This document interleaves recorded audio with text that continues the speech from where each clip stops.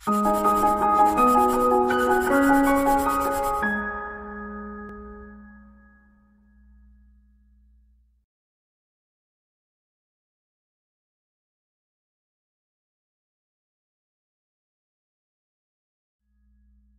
guys, in this video I'll be taking up some questions from number systems. It's a part of mathematics. Number systems बहुत सारे exams में आता है, almost हर exam में आता है ये कैट दैट सीमैट बैंक के exam CLAT all this exam and बच्चे बहुत डरते हैं मैथ से और नंबर सिस्टम से specially. I'll try my best कि I keep I discuss the basic things also. There are almost 15 questions in this session. These 15 problems I have taken from various exams. Cat से कुछ उठाया है, कुछ मैंने cement से ले लिया, कुछ क्लैट से ले लिया. तो होल आइडिया है आपको एक अप्रोच बताएं कि कैसे उनको सॉल्व किया जाता है. You need to probably watch some questions 2 times क्योंकि थोड़ा सा आपको उनका कॉन्सेप्ट नहीं पता हो. ऑल्दो आई हैव ट्राइड कि मैं बहुत फंडामेंटल कवर करते हुए चलूं and don't be scared of maths. अगर 25 क्वेश्चंस हैं तो हमको सब तो करने नहीं होते, हमको 10 12 15 करने होते, तो 12 तो हो ही जाते हैं. आप अगर स्कैनिंग करेंगे तो आपको 12 तो मिल ही जाएंगे. ये जो 15 सम्स हैं, अगर आप अभी सीख रहे हैं, अभी अगर आप मैथमेटिक्स सीख रहे हैं अभी, तो आपको सारे डिफिकल्ट लगेंगे. बट आप इन 15 क्वेश्चन को एक बार देख लो मैंने कैसे किया है, आप उनको दोबारा करें, आपको लगेगा कि आप हर क्वेश्चन 15 सेकंड में करें. बहुत सारा कैलकुलेशन आप मेंटली भी कर सकते हैं. तो I hope you like this video and we will come up with more such videos. Number systems is huge, उसे बहुत डिफिकल्ट है एक सेशन में कवर करना. तो मैंने कुछ कॉन्सेप्ट उठाए हैं, कुछ हम आगे की वीडियोस में उठाएंगे. ठीक है, so let's start with the first problem. चलो let's enjoy. If you see on the screen, the question is 100 square minus 99 square plus 98 square up to 2 square minus 1 square. तो सॉल्व करना काफी टफ होगा क्योंकि आप सोचो तो 100 स्क्वायर निकालो, 99 स्क्वायर निकालो, इट्स सो क्वाइट बिग. यहाँ पे मैं आपको 3 सिंपल फॉर्मूले बता रहा हूँ, you should remember. First one is, अगर आपको 1 से लेके n तक ऐड करना है, it's a easy formula n into n plus 1 by. Now this formula is basically for natural numbers. इनको नेचुरल नंबर बोलते हैं हम. तो 1 ऑनवर्ड्स ये जो नंबर्स आपको दिख रहे हैं स्क्रीन पे, ये सब नेचुरल नंबर्स हैं. अगर इनको ऐड करना है तो उनको ऐड करने का फॉर्मूला है n into n plus 1 by 2, जिसमें n का मतलब है कितने नंबर्स हैं. There is a restriction. आप ये फॉर्मूला तभी यूज कर सकते हैं जब स्टार्टिंग 1 से होगा and we have all natural numbers. तो मुझे अगर सपोज 1 से लेके 15 तक प्लस करना है तो मैं इस फॉर्मूले का इस्तेमाल कर सकता हूँ, n की जगह 15 आएगा. Guys we have a second formula, 1 square 2 square up to n square. The formula is n into n plus 1 to n plus 1 divided by 6. n plus 1 to n plus 1 by 6. ये formula तब use करेंगे जब हमको natural number के square का addition करना. तो 1 square से लेके n स्क्वायर, अगर आपको नेचुरल नंबर के स्क्वायर्स का एडिशन करना तो ये फॉर्मूला यूज करना. We have one more formula that is for cubes. तो the formula is n into n plus 1 divided by 2. First फॉर्मूले का square, it is exactly the square of the first formula. अब आप अगर ये question ध्यान से देखें, वी हैव स्क्वायर्स, और अगर आप बैक साइड से देखें तो we have 1 square, we have 2 square up to 100 square. तो हमें ऐसा लगता है कि हमको शायद सेकंड फॉर्मूला यूज करना है, but there is a catch.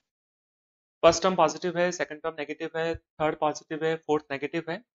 सो थोड़ा सा यहाँ पे problem, we just can not use second. मुझे लगता है कि we can not use second. What do we do, हम क्या करें. 3 फॉर्मूले आप सबको पता होंगे, मैं लिख देता हूँ, आपको पता भी होंगे I am sure. a plus b का square that is a square plus 2ab plus b square. a minus b का square that is a square minus 2ab plus b square. And then we have third form. ये तीनों बहुत basic हैं, आपको I am sure पता होंगे. a square minus b square, it is a plus b into a. I guess ये question आप कर सकते हो अगर आपको 2 कॉन्सेप्ट पता हो, 1 से लेके n तक का addition and a square minus b square. If you remember these 2 फॉर्मूले, आप इसको बहुत जल्दी कर सकते हैं. मैं आपको ये सम करवा रहा हूँ अभी and I'll give you another sum which you should probably try doing orally. So let's move ahead.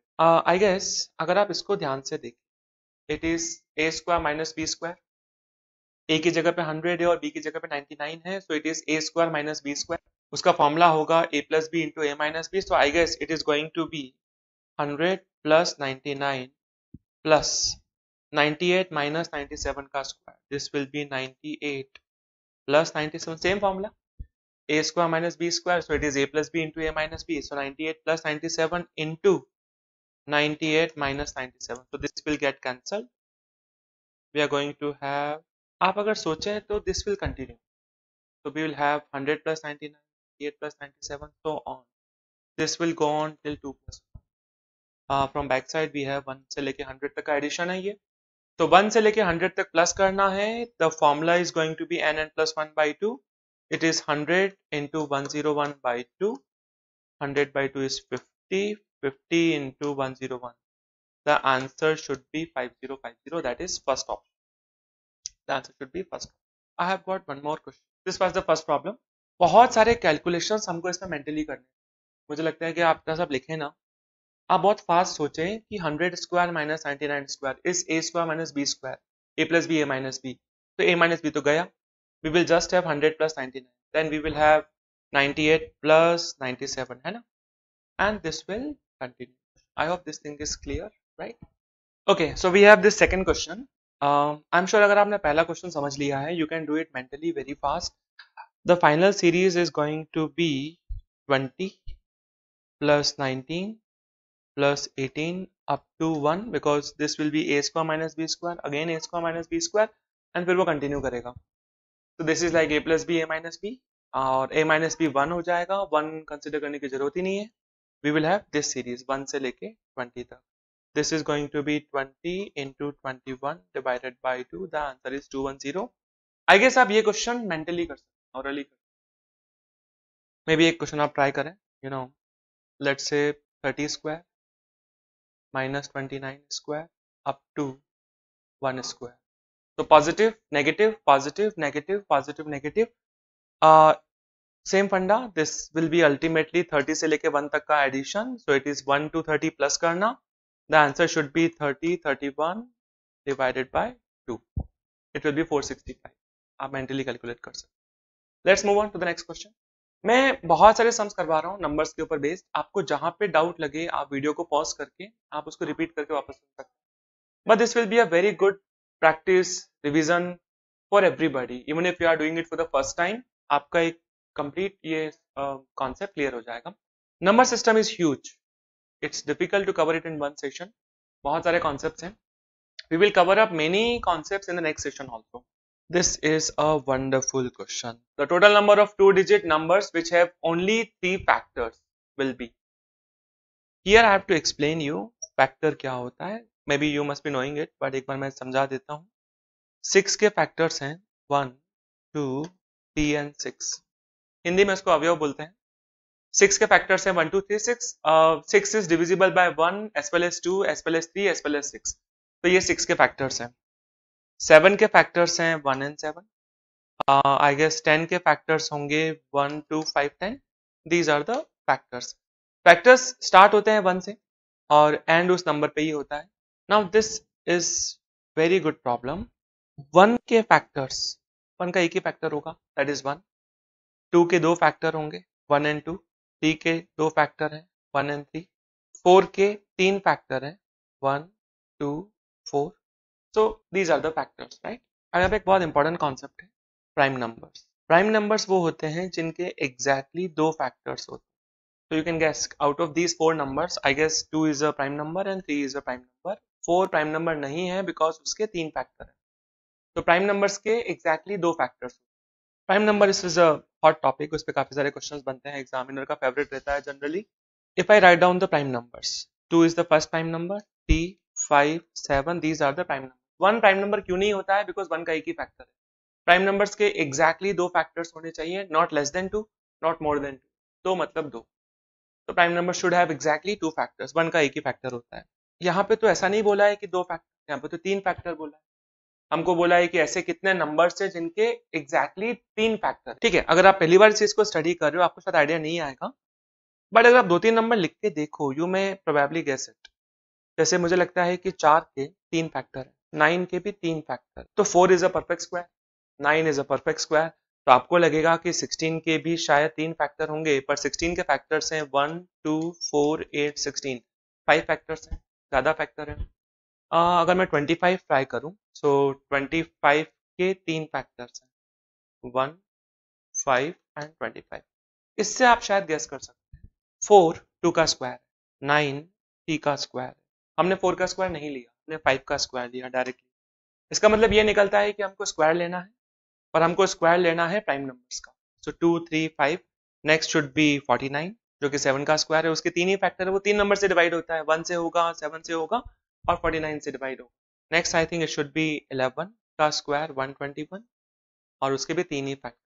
Let me revise quickly. Prime numbers की स्टार्टिंग 2 से होती है। The first prime number is 2, then we have 3, 5, 7, 11, 13, 17, 19, 23, 29, 31, 37, 41 and बहुत सारे prime numbers होते हैं। 100 तक there are 25 prime numbers. 41 के बाद में 47 आएगा, 53 आएगा, 59 आएगा, 61 आएगा, 67 आएगा, 71, 73, 79, 83, 89, 97। आई होप मुझसे कोई गलती नहीं हुई है। तो 97 तक there are 25 prime numbers in all, and usually 100 तक के ही प्राइम नंबर्स एग्जाम में पूछे जाते हैं और उनसे कनेक्टेड क्वेश्चंस बन सकते हैं। जैसे फॉर एन एग्जांपल ऐसा एक क्वेश्चन था, 2 इंटू 3 कर दिया 6 हो गया, 3 इंटू 5 कर दिया 15 हो गया, 5 इंटू 7 कर दिया 35 हो गया, and the question is what is next number. तो क्वेश्चन ये है कि 6, 15, 35 के बाद नेक्स्ट नंबर कौन सा होगा। तो I guess it should be 2, 3, 3, 5, 5, 7, next should be 77 which is 7 into 11। तो ऐसे काफी सारे क्वेश्चंस एग्जाम में बन सकते हैं। अगर आप कैट का एग्जाम देते हैं तो उसमें तो काफी एडवांस प्रॉब्लम्स देते हैं which we will discuss later on.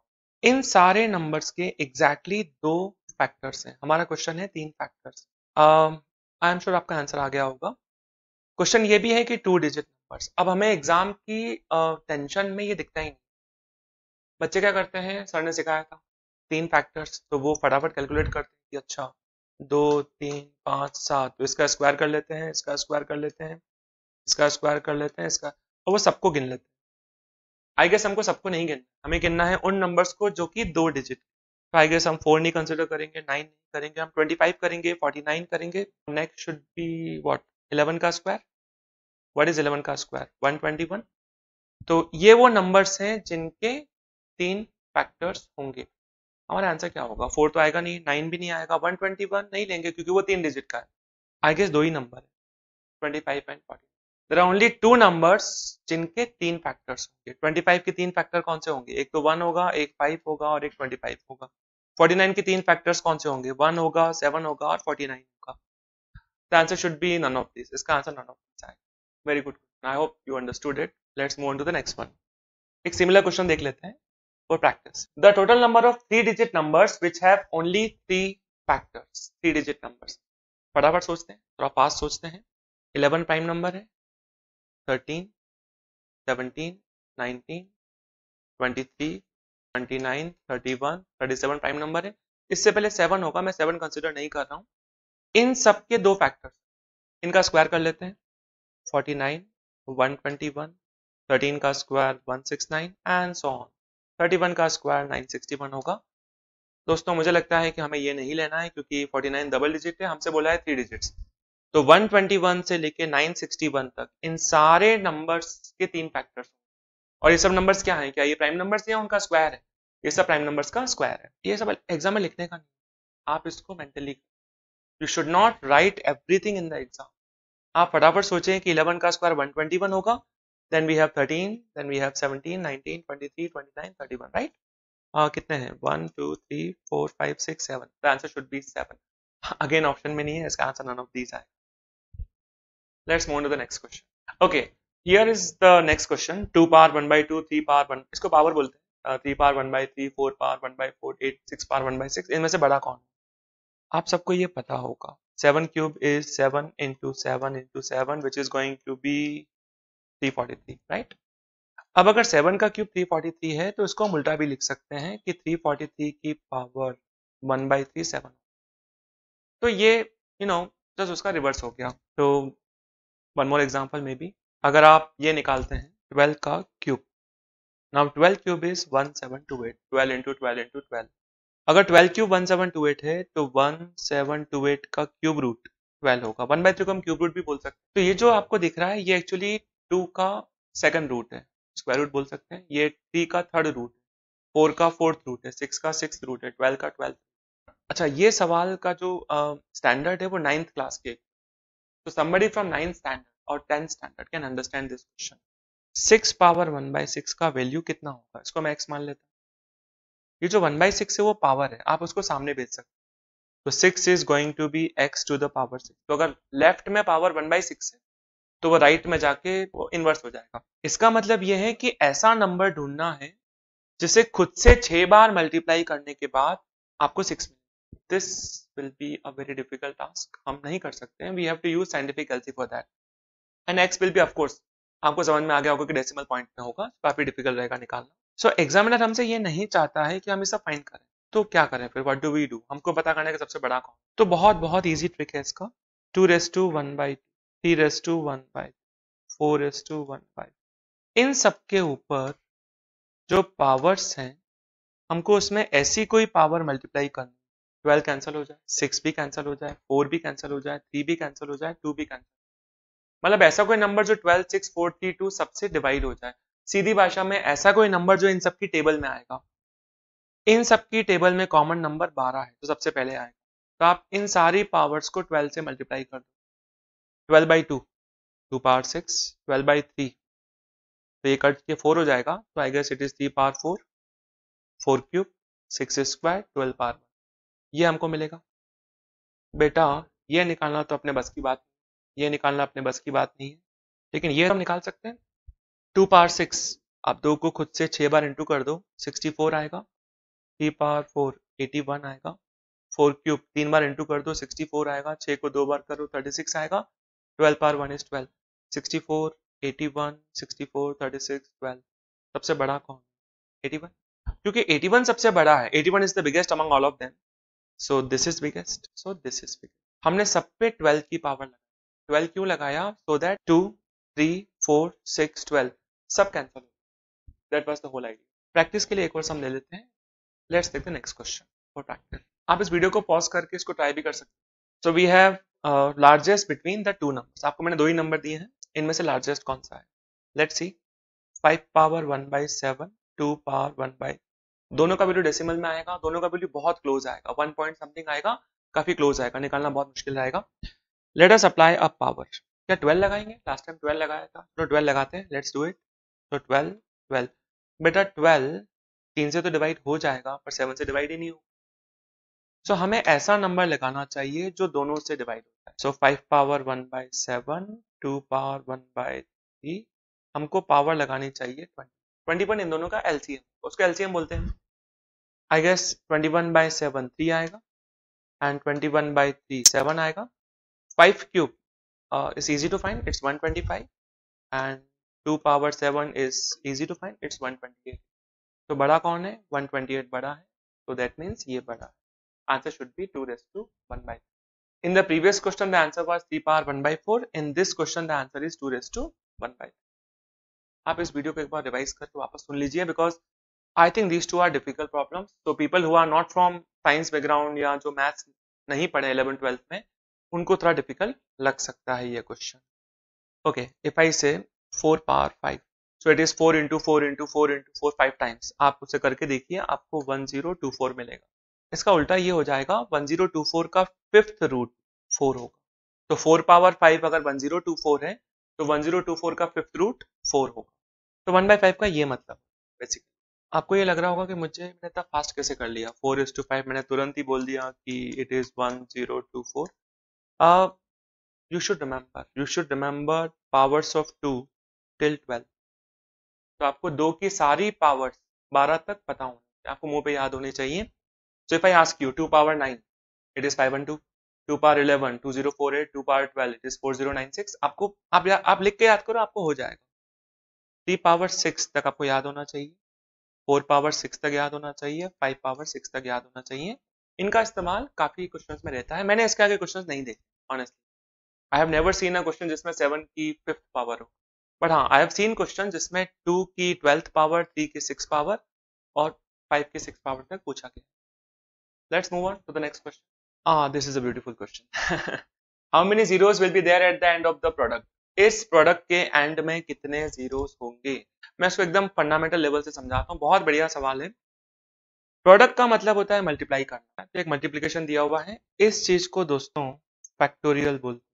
कुछ बुक्स में फैक्टोरियल ऐसे भी लिखा जाता है और इसका मतलब होता है 6, 5, 4, 3, 2, 1 तक मल्टीप्लाई करना. 6 से लेके 1 तक मल्टीप्लाई करना. बहुत डिफिकल्ट सवाल लग रहा है बिकॉज कैसा है, नंबर में फैक्टोरियल है और जो पावर है उसके अंदर भी फैक्टोरियल. नंबर में है और पावर में भी factorial. It is not at all difficult. काफी इंटरेस्टिंग क्वेश्चन है ये. मैं पहले आपको कुछ इजी सम्स कराता हूँ इसके ऊपर. कुछ सिंपल क्वेश्चंस पहले देखते हैं. नंबर के एंड में कितने जीरोस होंगे उसका क्या मतलब? How many zeros will be there at the end of the product, क्या मतलब हुआ उसका? 4000 के एंड में 3 जीरो. अगर आप इसको मल्टीप्लाई करते हैं 70 के साथ तो आई विल हैव 28. अच्छा, इसके 3 जीरो और इसका 1 zero. It is going to be 4 zero. सो इस नंबर में 3 जीरो और इसमें 1 जीरो. तो जो रिजल्ट आया उसमें कितने जीरोस हैं? 4. इफ यू फोकस 4 बेसिकली क्या है, इसके 3 और इसका 1, उसको प्लस कर लिया और मिला के 4 जीरो. तो एंड्स इन जीरो का मतलब कि लास्ट में कितने जीरोस हैं, राइट? एक और एग्जांपल देखते हैं. 70420. अब इसके एंड में कितने जीरो? तो इसका आंसर 2 नहीं होगा, इसका आंसर 1 ही होगा क्योंकि पीछे तो 1 ही जीरो है. हम इसे काउंट थोड़ी करेंगे. We will not count. तो हम सिर्फ 1 ही जीरो कंसिडर करेंगे, राइट? आप इस नंबर को निकालो, कम से कम 4-5 साल लग जाए. Will be a gigantic. इसके पीछे कितने जीरोस होंगे हम फिर गिन सकते हैं. कुछ शॉर्टकट सोचना पड़ेगा हमको. शॉर्टकट ये है, 0 बनता है 10 से, 10 बनता है 2 और 5, राइट? तो if you need a 0 you need 2 और 5 का पेयर. इस नंबर में 2 तो है पर 5 जीरो होगा ही नहीं इसके अंदर. वैसे भी 2 फैक्टोरियल 2 ही होता है, पीछे उसमें कोई भी जीरो नहीं होता. 4 factorial it is actually 4 into 3 into 2 into 1 it is 24. उसमें कोई भी जीरो नहीं है क्योंकि 5 नहीं है, 5 मिसिंग है इसलिए जीरो नहीं है. इसमें 5 फैक्टोरियल नहीं है. बट अगर सपोज 5 फैक्टोरियल भी होता, 5 factorial is 5 into 4 into 3 into 2 into 1 which is 120. उसके पीछे एक जीरो आया बिकॉज उसमें एक 5 है. 5 फैक्टोरियल के अंदर 5 होता है इसलिए उससे जीरो आ गया. 6 फैक्टोरियल अगर आप सोचें तो 6 फैक्टोरियल का वैल्यू होगा 720. वो हम निकाल लेना, 6 इंटू 5 इंटू 4 इंटू 3 इंटू 1. पीछे एक जीरो क्यों आया? बिकॉज जो 6 फैक्टोरियल है उसके अंदर 5 भी होगा 2 भी होगा, उसको मल्टीप्लाई करके 10 आएगा, 10 से जीरो बनता है. आई गेस ये नंबर्स में जीरो नहीं, इन तीनों में जीरो है. 6 फैक्टोरियल के पीछे एक जीरो होगा, 8 के पीछे भी एक जीरो होगा, 10 के पीछे 2 जीरो. तो 6 factorial 1 zero, 8 factorial 1 zero, 10 factorial में 2 जीरो होंगे. 2 जीरो क्यों होंगे सोचो. एक तो 10 नहीं होगा, एक होगा 5 और 2 की वजह से. तो व्हाट इज 10 फैक्टोरियल? 10 9 8 7 6 5 4 3 2 1. उसको मल्टीप्लाई करोगे तो एक तो 10 में ही जीरो आएगा और एक 5 और 2 को मल्टीप्लाई करके एक और जीरो आ जाएगा. So will have 2 zeros. इस नंबर की पावर है 6 फैक्टोरियल, इसकी पावर है 8 फैक्टोरियल और इसकी पावर है 10 factorial.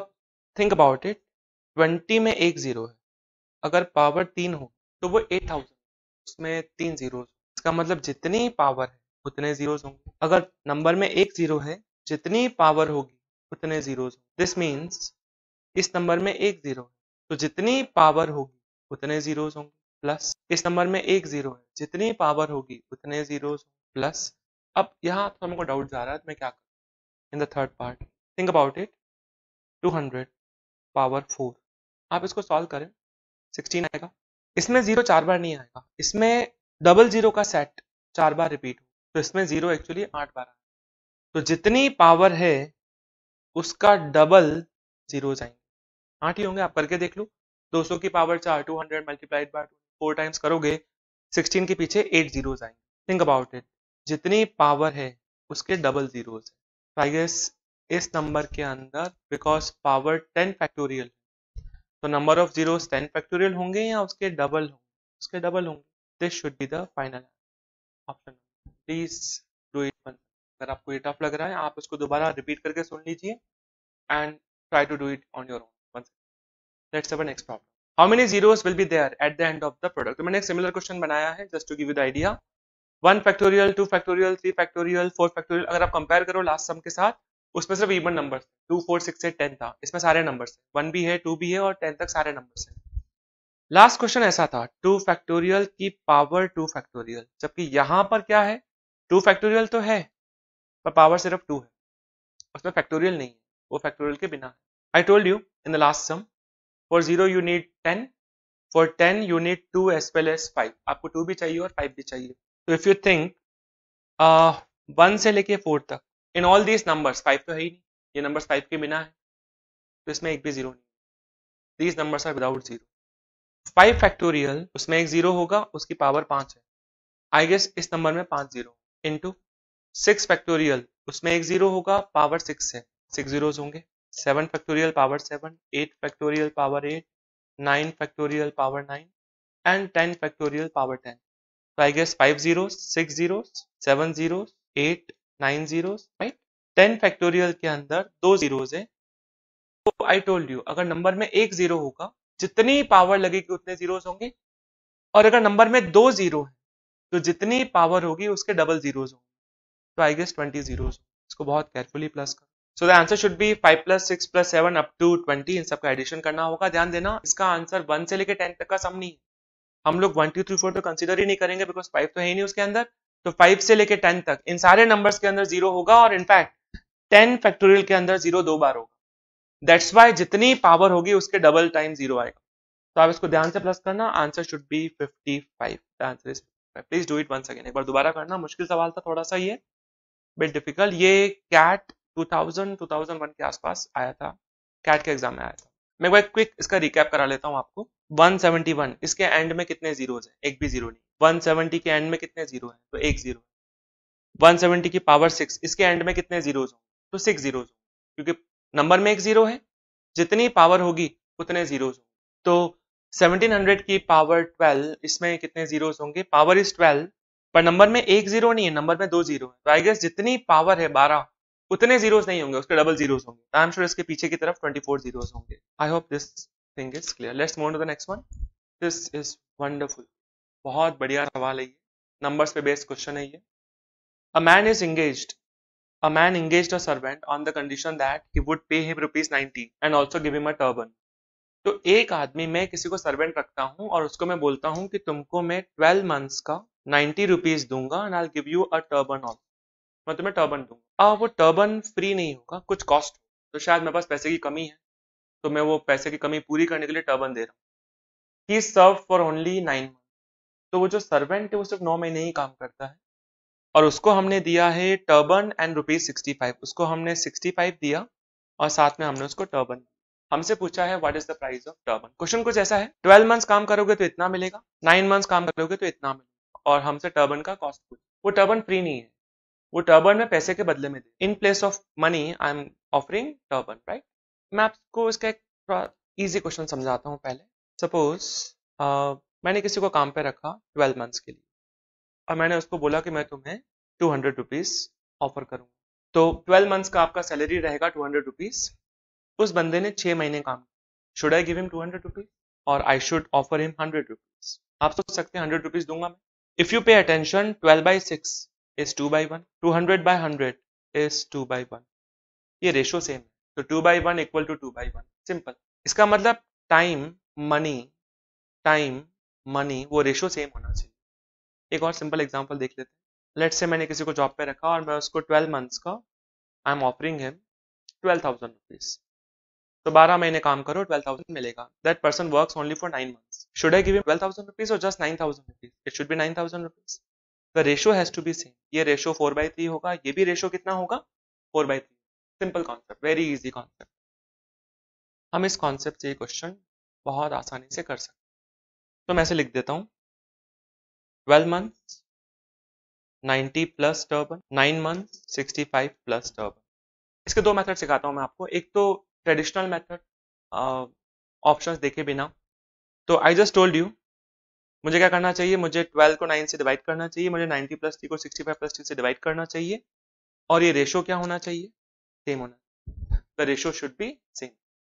I just told you ना, time upon time equal to money upon money. आप इसे क्रॉस कर लीजिएगा, and when you just do cross multiplication, तो बहुत ध्यान से करना। 65 प्लस टी 12 से मल्टीप्लाई करेगा, 12 दोनों से मल्टीप्लाई करेगा, और 9 सामने मल्टीप्लाई करेगा, दोनों से करेगा। इसको सॉल्व करना, टी आपको 10, that means cost of turbine is 10। ये हो गया method. This is the traditional method जो आना चाहिए। हम हर बार शॉर्टकट से नहीं कर पाएंगे, we should know method also, right. Easy way है, if you look at the options very care, zero तो नहीं हो सकता, कुछ तो कीमत होगी टर्बन की। 2.5 थोड़ा डिफिकल्ट ऑप्शन, जीरो के चांसेस बहुत कम है। 2.5 is a difficult option. Between 9 and 10 easy option is 10। अगर आप ऑप्शन से कर रहे हो तो आपको सबसे पहले इजी ऑप्शन पकड़ना चाहिए। अब देखो 10 पहला ऑप्शन है, अगर 10 चौथा ऑप्शन भी होता, मैं 10 पहले ही ट्राई करता, क्योंकि वो इजी ऑप्शन है। चलो ट्राई करते हैं। 12 मंथ्स के लिए आप ऑफर कर रहे हो 90 प्लस टर्बन, और टर्बन को मैं 10 ले लेता हूँ ऑप्शन। तो 90 प्लस 10 इज व्हाट, 100 रुपीज। तो 12 मंथ्स की सैलरी है 100 रुपीज। अब वो बंदा 9 महीने काम करता है।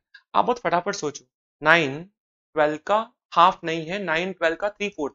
जिनको बहुत प्रैक्टिस है वो फटाफट सोच सकते हैं कि 9 12 का 3/4 है, तो पैसा भी 3/4 होना चाहिए, तो पैसा 75 होना।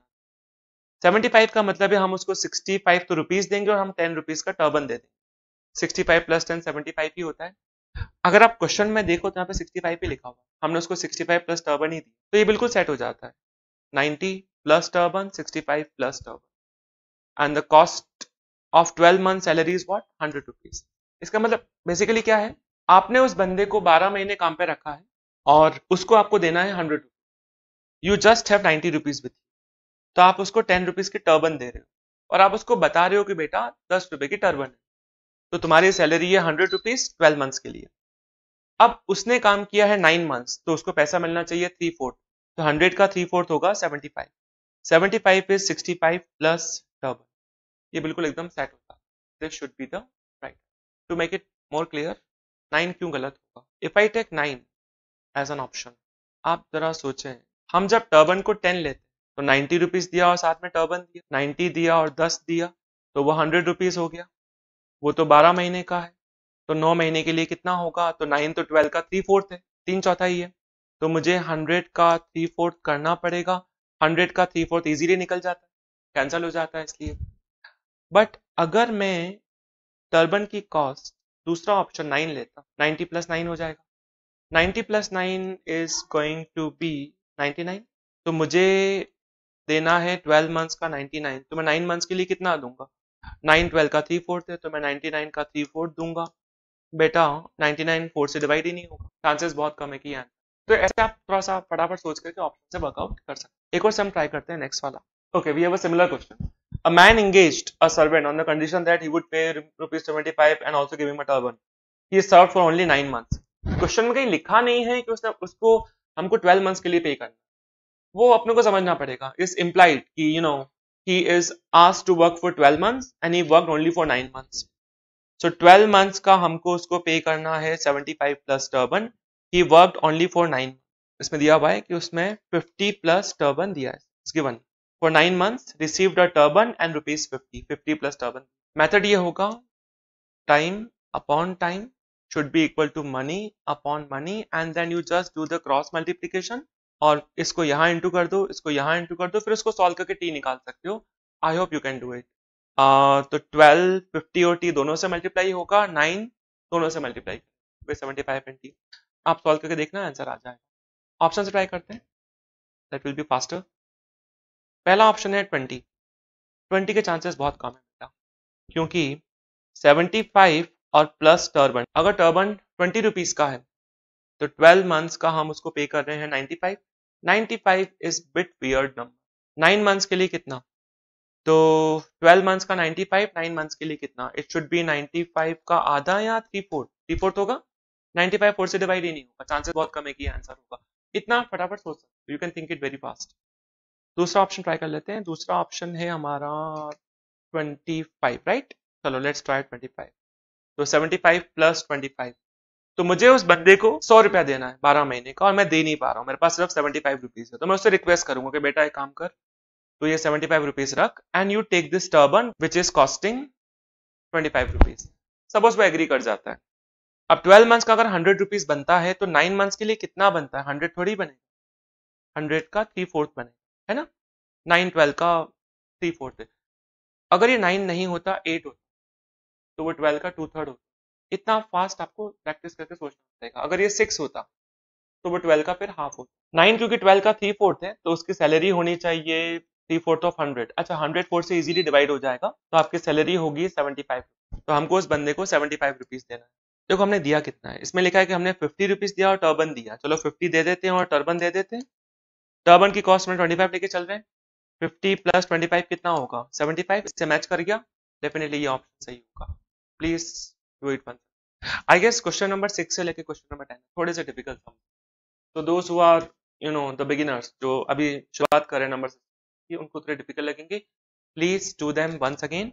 मैं आपको एक बार एक क्विक इसका रिकैप फिर से बता देता हूँ, just to make it more clear. अगर आप इसको ऑप्शन से नहीं सोच पा रहे हो, मेथड से कर लो। 12 मंथ्स का आप किसी को 800 दे रहे हो, तो आप उसको 6 मंथ्स के लिए कितना दो? हम उसे 6 मंथ्स के लिए 800 तो देंगे नहीं, हम उसे 400। If you focus 12/6 is actually equal to 800/400। ये भी 2 होगा और ये भी कितना होगा, 2 ही होगा। तो वो रेशो सेम होना चाहिए। इसे आप एक फॉर्मूला मन में बना सकते हो। You can think of a formula here.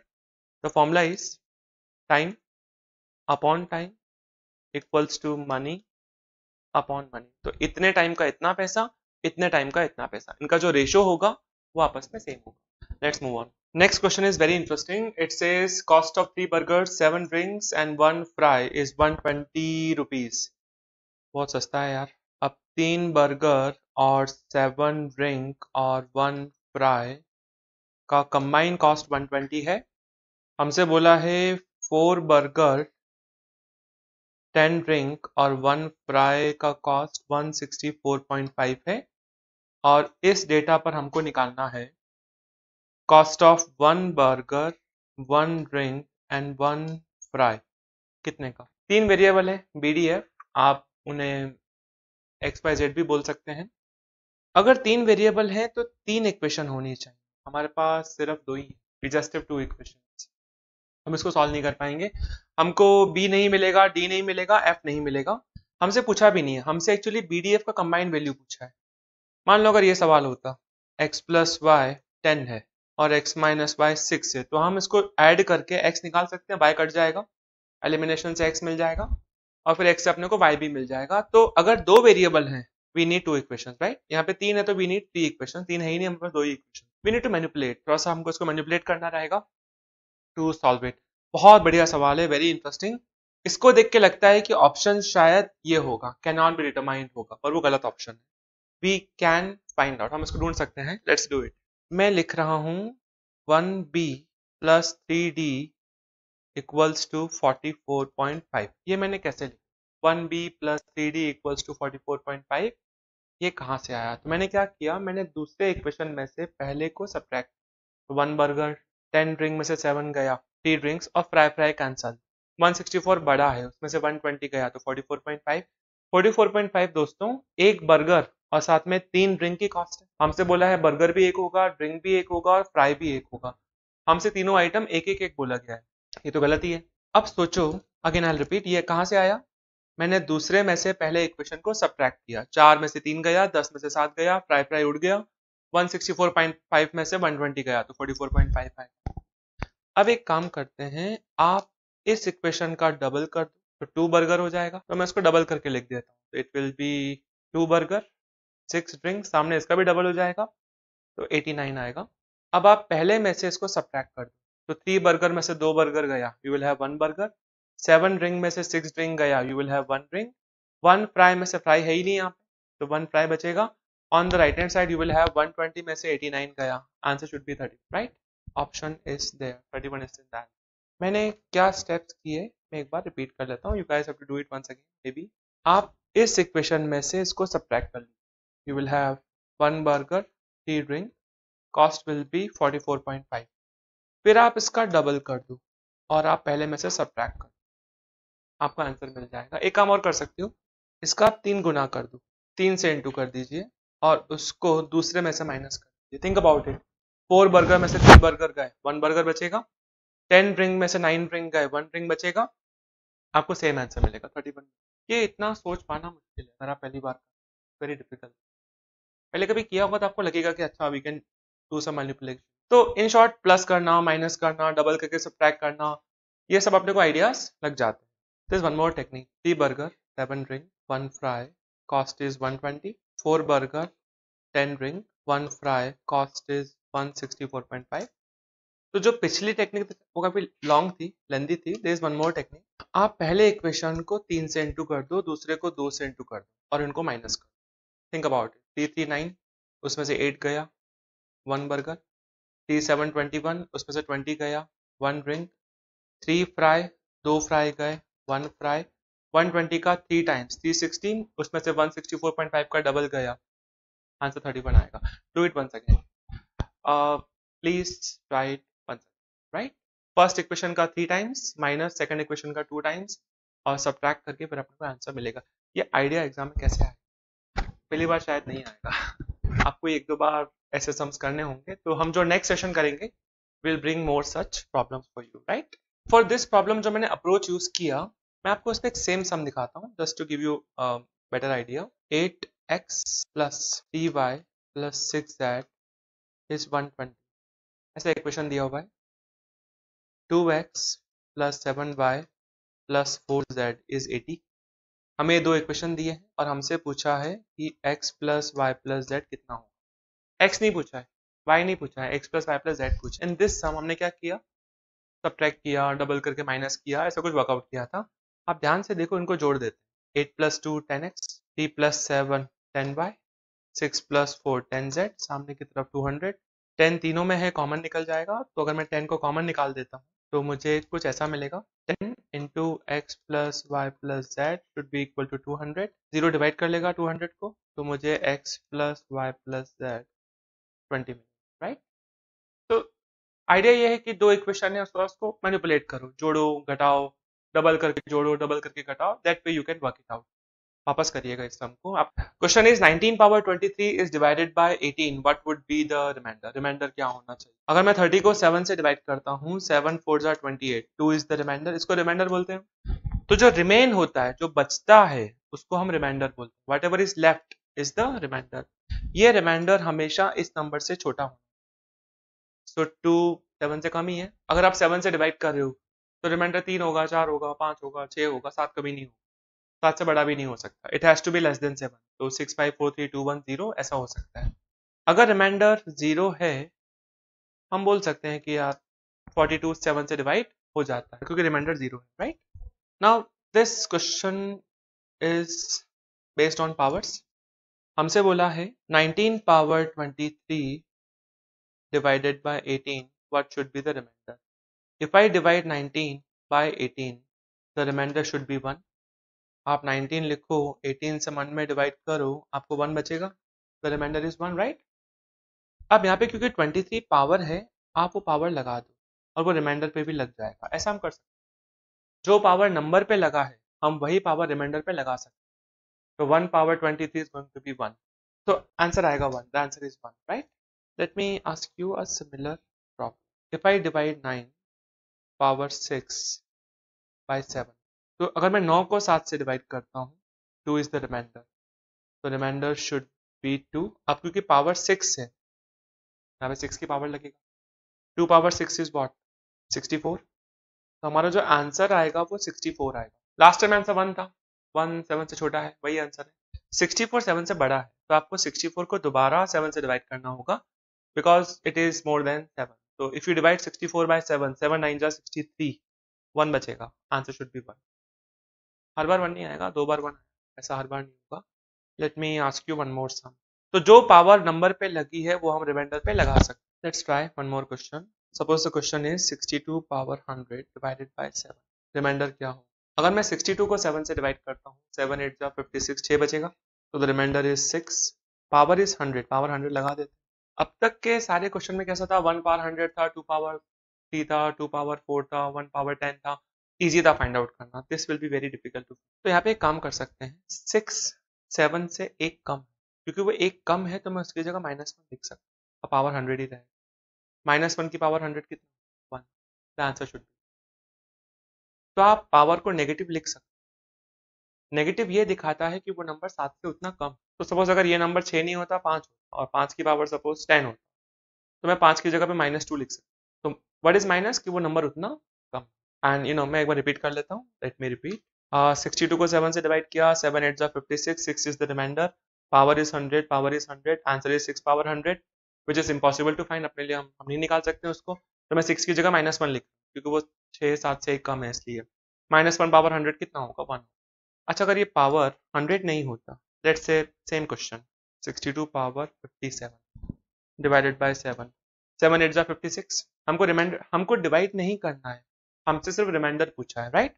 7 8 जा 56, remainder will be 6, power is 57, ये हम नहीं निकाल सकते। पर सोचो 6 7 से 1 कम है, तो आंसर इज -1।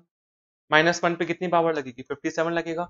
अगर -1 की पावर इवन है, 2 4 6 8 10, तो वो प्लस हो जाएगा, और -1 की अगर पावर ऑड है, 57 इज ऑड नंबर, तो आंसर -1 आएगा। तो आपको जो फाइनल जवाब होगा वो -1 होगा।